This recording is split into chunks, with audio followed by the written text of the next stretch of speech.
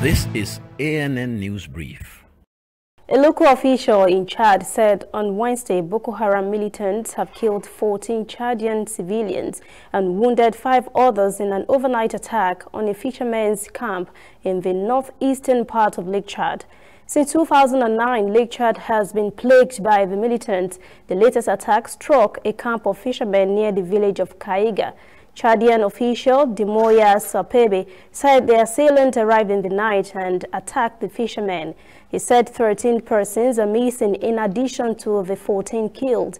Boko Haram has been fighting for a decade to carve out an Islamist caliphate in northeast Nigeria and has carried out regular raids across borders into neighboring Chad, Niger and Cameroon.